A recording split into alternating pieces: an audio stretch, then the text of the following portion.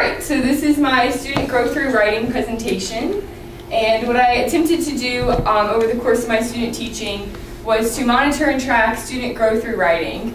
I assigned 3 different assignments, 3 different prompts for the students to use. I gave varying feedback and used different strategies to track their growth through the 2 months that I was their teacher.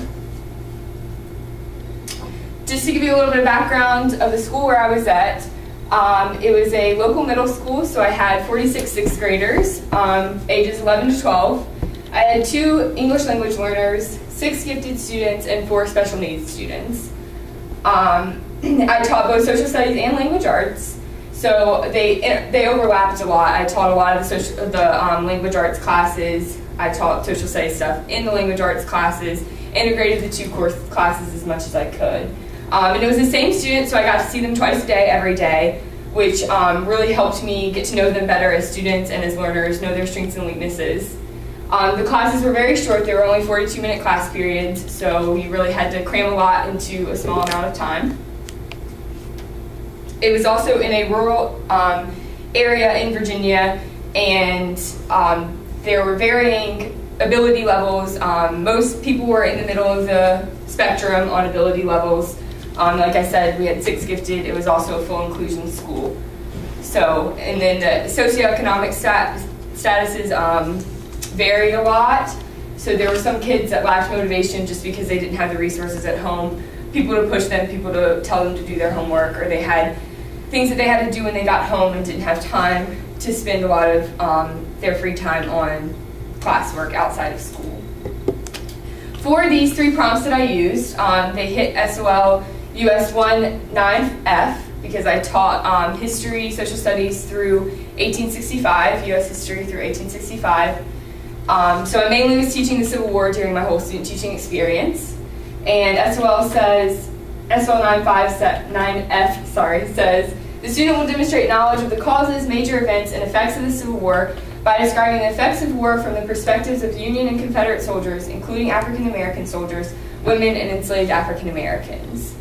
I feel this is one of the most important parts of the Civil War, is to understand the effects that the Civil War had on not just men who fought, but also African Americans and also enslaved African Americans and females. History is generally written by white males, so it's important to look at all different perspectives and really get into different groups' shoes. All 3 of these prompts hit NCSS Theme 4, Individual Development and Identity. So they're about how individuals developed through the Civil War and how the war affected their lives and changed them. And we mainly talked about the causes, the leaders, the battles and events, and the effects that the war had on the American population.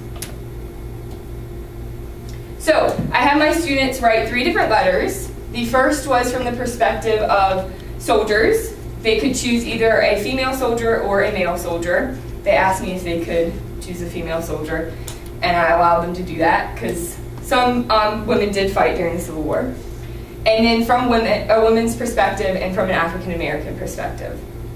Before each prompt, we had a class period where I taught them a lot about these 3 groups of individuals. So I taught them a lot about life of a soldier. I read them the book Soldier's Heart by Gary Paulson, so they had that background knowledge. I gave a presentation on what it was like in the camps, what it was like on the battlefields. And the same for women. I talked about women spies, women nurses, women on the home front, and women who actually fought in the Civil War. And I did the same with African Americans. I talked about women that had to stay on the home front, who were still enslaved. I talked about the men who fought and the men who were forced to work in the Confederate ranks. My instructional goals for these prompts were for students to be able to describe the hardships faced by the different groups of people through descriptive interpretive writing. So I wanted them to take the information that I gave them, interpret it, rationalize it, and reason through writing how the Civil War affected these groups of people, the impacts that it had on these groups of people, how it changed their identity, how it made them develop as individuals. So the first prompt was the soldier's prompt. I chose 2 different students, Sophie and Jack. Jack is a good student, but he oftentimes is quite sidetracked because he's a 6th grade boy. So he was very into the social scene. He used to be kind of isolated on his own, and then probably about 2 or 3 weeks after I got there, he turned into the class clown. He got really, really social, and he kind of put academics to the side, which is typical, I feel like, for 6th grade boys. Sophie's an excellent student. She wasn't always at the top of the class, but throughout the year she worked really, really hard. After talking to my cooperating teacher, she told me that she worked hard, she did everything she could to better herself. And so I wanted to see with Sophie if she was just good at the facts and memorization part of history, or if she could rationalize and reason and put herself in the shoes of someone from history and understand the importance of writing to learn about history. And with Jack, I wanted to see if he would take feedback seriously, if he would take his assignment seriously, or if he would continue to do the minimum to get a good grade. So that's what I tried to do. For assignment 1, I gave a short lecture on the lives of soldiers during the Civil War. Then I told them that I wanted them to write a descriptive letter to someone back home. I showed them examples of letters, and I had them tell me what they thought a descriptive paragraph was, or descriptive letter was. They had learned it previously in the year, and I wanted them to jog their memories a little bit.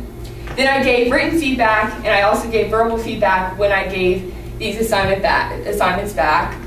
I told them to include lots of factual information and lots of descriptive adjectives, words, similes, metaphors, anything to paint an accurate picture for the lives of these soldiers. So when I returned these 2 with the feedback, I gave them more verbal feedback as a class as well, and told them to just improve, continue to improve by adding more and more description, work on sentence structure and flow and organization. I didn't count off for grammar solely because a lot of the examples that I showed had soldiers who were not very literate writing, and the kids got really into it and wanted to not write in proper grammar because of that. So I said, okay, that's fine. I won't count off for that. You can write. Although Jack still used pretty proper grammar in his. Jack had a lot of factual evidence, not as much description, and Sophie had a lot of both. I told both of them to add in more rich vocab, rich adjectives, add in similes and metaphors where appropriate. And for assignment 2, Sophie definitely did that for the women's letter. She used phrases like, a woman as innocent as a porcelain doll. And she really worked the paragraph, she worked the letter, she took my feedback very seriously. She also incorporated things from the information that she had learned from the soldiers lesson. Jack, on the other hand, he still was solid, he was good. He had more description and more facts than the other students did, but he didn't really add in that much description about the life of women. He just kind of talked about being a nurse, and he could have added definitely more. But all in all, it was good. And then for the 3rd assignment, I gave them this rubric, which is pretty much how I've been grading all along, but then I gave it to them for this one, and I explained it to them in class, asked if they had any questions. For all of the assignments, they had in-class time to work on them, so that they could ask me questions, and they had 2 days to complete the assignments. That was part of my strategy, to kind of keep it fresh in their mind, not give them a week, but just give them those 2 days, some in-class time to work on it, so that they could ask me questions and they had time to complete it and not have to worry about it at home. So for assignment 3, Sophie's was probably the best in the class. She included everything that she had learned so far, so not just about African Americans and discrimination in the camps. It was everything that she had learned, she incorporated it. And she had very rich descriptions. Jack had, again, good evidence. He talked about the discrimination. He talked about the food in the camps. So he had good details, but again, it wasn't as descriptive as I would have liked to have seen. So, but that's okay.